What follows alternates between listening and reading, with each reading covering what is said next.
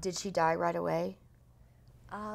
Not right away, because we base the story entirely off of what John, my stepfather, says, because he is the one that was there.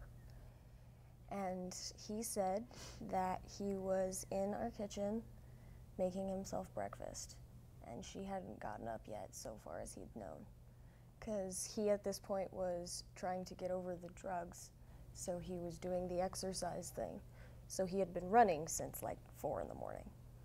And he came home and was in the kitchen, and she came out and went to the bathroom, like looked in the fridge, and came over, gave him a hug, just a quick one.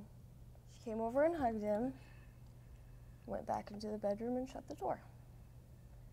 And he said he heard the gunshot, ran in, and went to hold her and put pressure on the wound.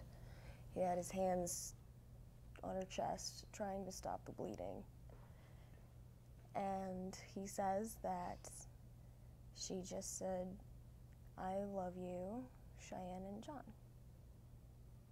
And then she was gone.